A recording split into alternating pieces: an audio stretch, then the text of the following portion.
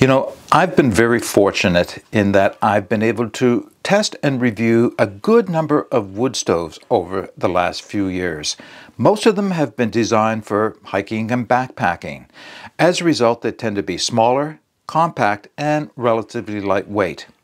But sometimes those same key features can actually work against performance. Sometimes you need a larger stove with a larger capacity in order to get the performance you're looking for. And that's where a stove like this one comes in. This is the Horizon Rocket Stove from Anevay. You're interested in hearing my thoughts on this stove? Keep watching. Before we get started, I just want to thank the company Coolers.ca for sending this stove out to me so that I could share it with you. Coolers.ca is the Canadian distributor of Anevay Horizon stoves. Anevay is a UK company where these stoves are made. So I've had this stove in my possession longer than I really should have before making the review.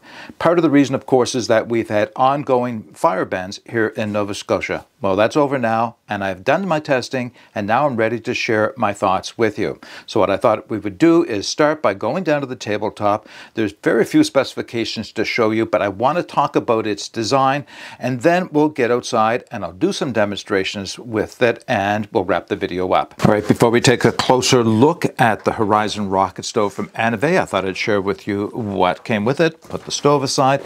So this is the tote bag that the stove arrived in. You can see the Anevay name and logo on the side here. It's a clamshell style that opens up and the stove would fit down inside. Very nicely constructed. Appears to be very heavyweight. It is a ripstop nylon of some weight. It has a thin layer of padding on the inside to protect the stove. It has handles and shoulder strap, which is removable. So very high quality bag at that. Let's put the bag aside. And the only other thing it came with was this instruction manual and warranty information, contact information. Very simple, but it is nicely laid out pictorially on the inside, so we'll put that aside. Now let's bring the stove back into frame, and that's a bit of a challenge here because, of course, it is a relatively big stove, isn't it?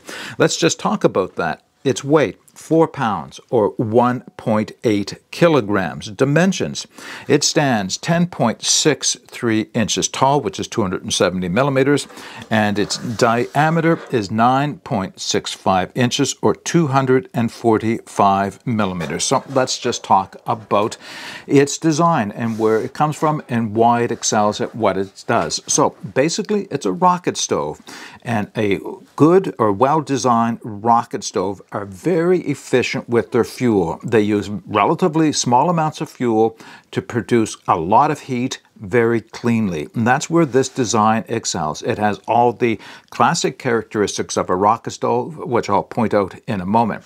But this is a stove that's intended for someone who is looking for exactly that: high heat, very clean fire, and very little fuel consumption.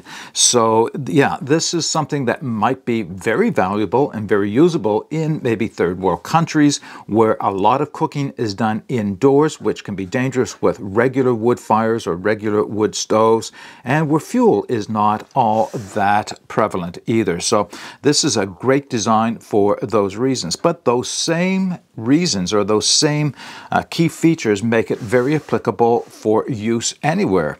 In fact, that's what this stove is all about. It's all about cooking with. This is not a campfire. This is not something you're going to sit around and enjoy the ambience of the flame. It is nice, but there are other stoves which will do that better.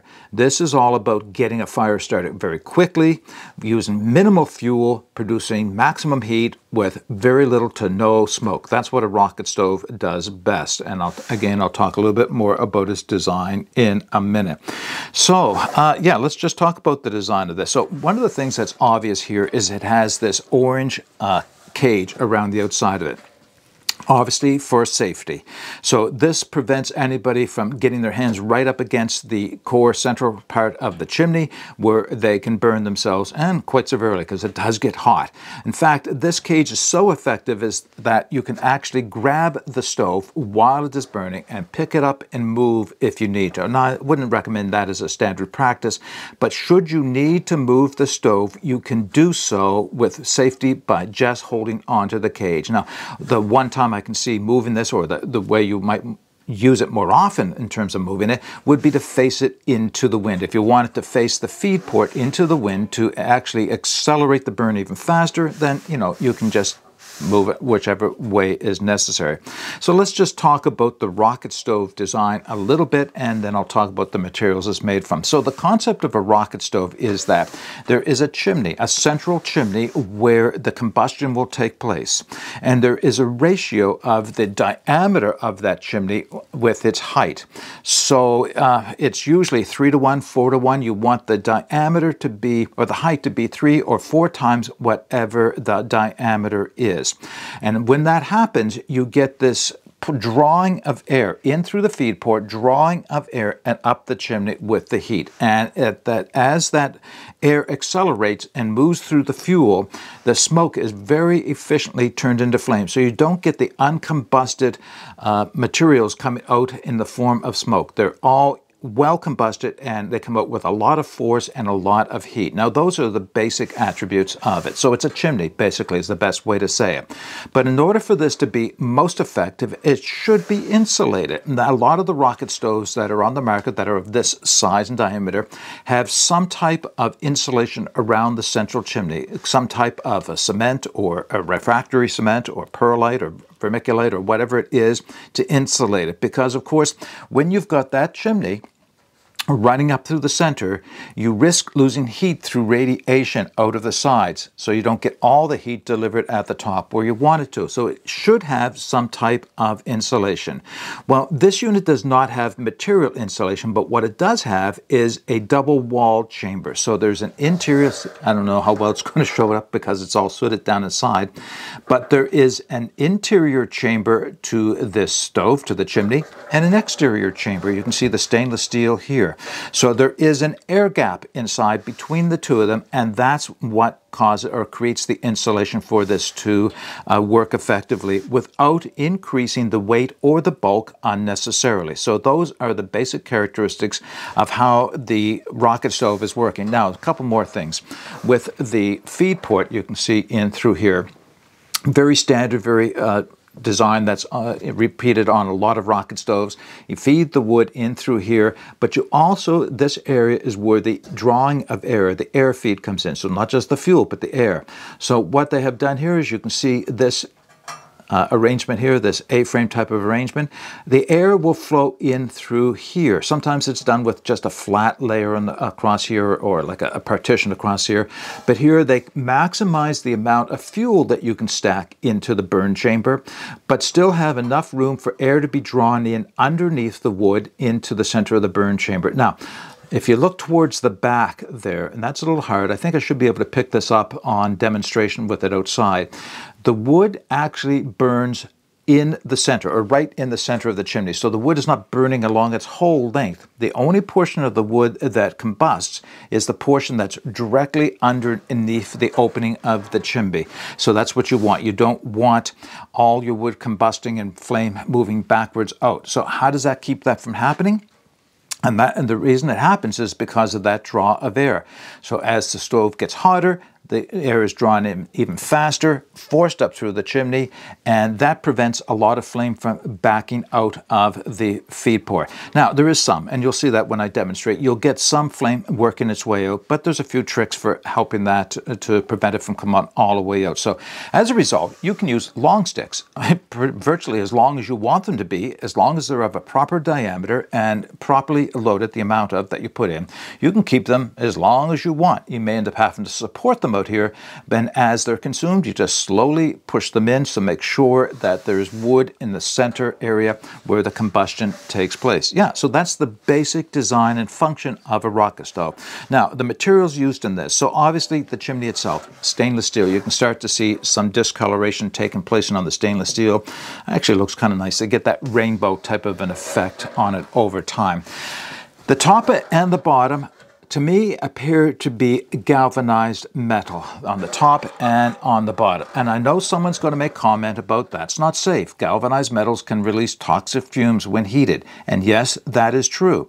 But here's been my experiences. Two things. One, this never gets that hot. Not to the temperature that's required for galvanized materials to release those toxic fumes. It just doesn't seem to get that hot. Again, that's evidence of a very well-designed stove where the flame is being projected for all intents and purposes. That's what it looks like. It's like a flamethrower, as you'll see when we get it outside. So this area does not get really, really hot. And the same is said for the bottom. It just does not get all that hot. In fact, if you were to lay this down on a wooden table, you would not have enough heat transferring through the bottom of it to cause any scorching or anything like that. So you could use it virtually on a picnic table. Now, I don't. I use this on, well, here in my backyard, as you'll see, I have Firestones that I like to use them on. That's because that's what I do with my wood stoves, because some stoves will transfer a lot of heat down through. But you can use this with relatively safety because the heat is actually being generated and forced up through the chimney, and it doesn't get all that hot. It doesn't get hot at all. I mean, you could probably feel the heat by holding it here, but it's not hot enough to burn you. The outside cage is, as I mentioned, you can grab the stove and pick it up and move it if you need to. I'll just give you another look at the star-shaped pattern of pot supports and how it's designed, and you can see it's somewhat concave towards the center, and that works again in conjunction with the design of the stove so that you can get pots of different sizes on here. You can get large pots on here, like you could get a cast iron Dutch oven, certainly a large cast iron fry pan on here.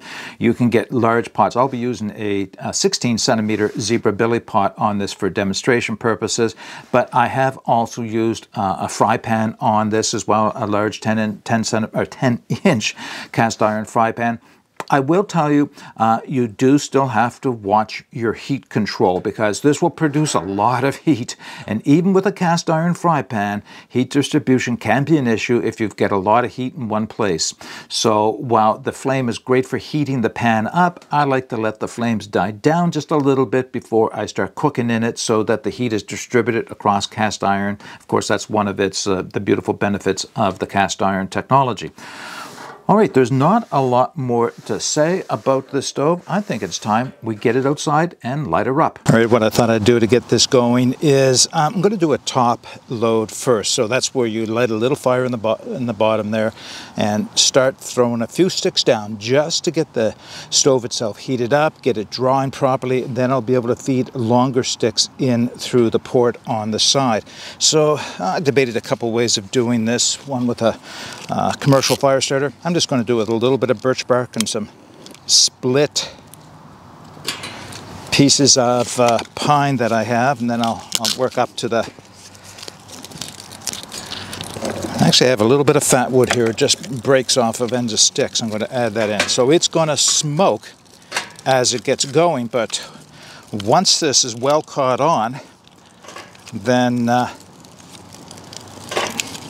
course I can start feeding hardwood in from the side, and the smoke will go down dramatically.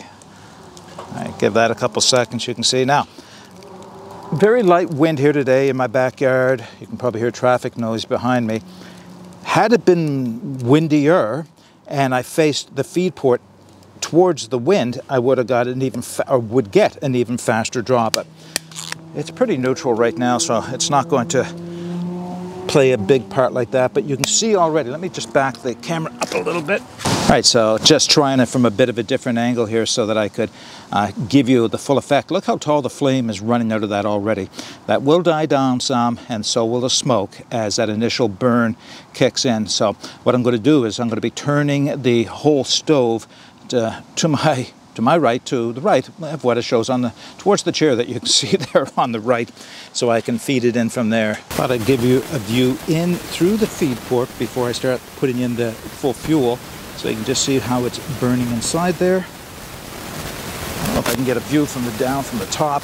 It's still burning the softwood, so not the cleanest smoke yet, but it will be in a second. I'm going to set back up and we'll start adding some good fuel. Starting to calm down, I can start feeding some sticks in. Some of these are pine, some of these are hardwood, birch and maple. Just splits of stuff that I have here for, well, actually for doing testing just like I'm doing here. That's more pine. I don't want to put any more pine in if I don't have to, because it tends to smoke, but Whatever you can get in the port is okay, just to make sure that you have space, of course. So here's one thing that might be helpful. The sticks are slanting upwards. That's just the nature of the way. If the sticks are longer than the port itself, then they're going to want to slant up. That actually does help feed the burn. Downside of it is sometimes, though, is they want to slide out. So sometimes you put a little something under here just to keep them from sliding out. And you can see you don't have to be too fussy about sizes or lengths. They are all going to work. Yeah, they're good. They're starting to catch on now. I can start to hear the rocket stove actually drawing. I'll bring you in a little closer in a moment so you can see if that'll pick up on the microphone.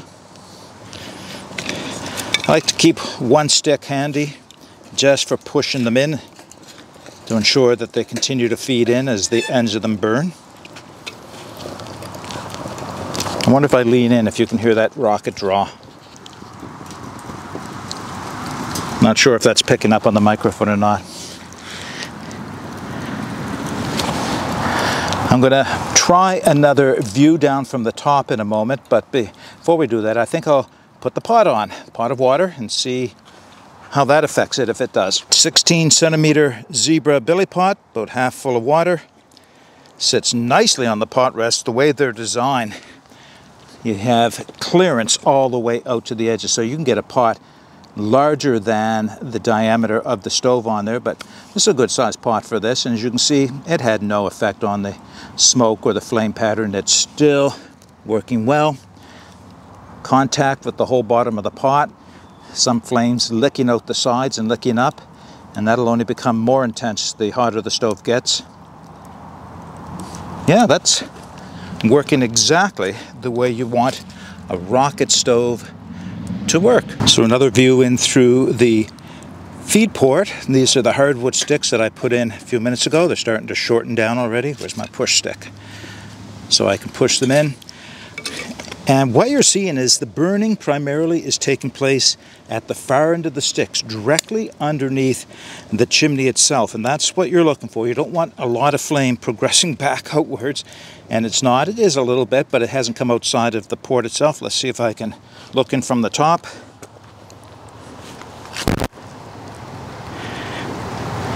You can see a bit of a turbo action taking place as it spins around on the bottom a little bit.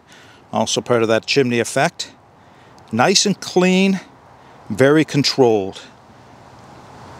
Very nice. I'm really enjoying using this. All right, let's wrap this video up with a few more comments for the Horizon rocket stove from Anevay. So, you saw when we got it outside just how efficient and well-built a rocket stove this is. The way it lit up so quickly, the way the flames reached up with such intensity above the stove itself. Yes, it was a little bit smoky when I first started it up. There was a couple reasons for that. One, of course, is I was using a little bit of pine because it ignites so quickly and it can be a little smoky. But once the stove heated up and I started feeding it some hardwood, there was no smoke whatsoever.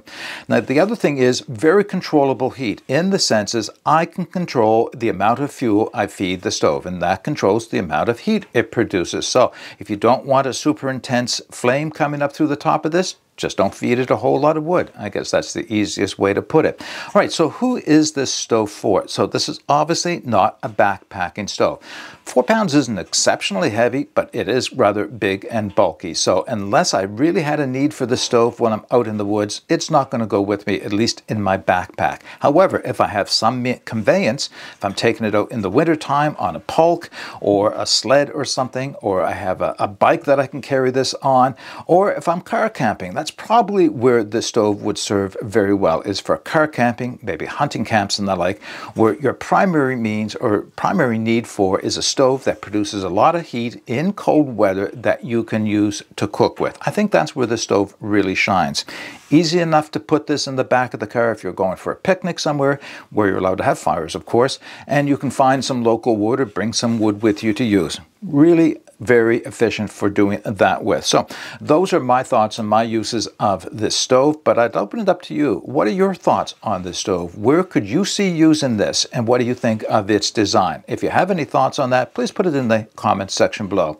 I will be putting the links to coolers.ca, the people who sent this stove to me, but I will also put the links for Anevay, the home company over in the UK, and I suggest you might want to take a look at their website, because in addition to this stove, they have a whole range of tent stoves which look very interesting. I don't know that we can get them in Canada yet or in North America, but I'm going to be asking about them, of course. All right, until next time, get out and explore and take that path less traveled, because it will make all the difference. Bye for now.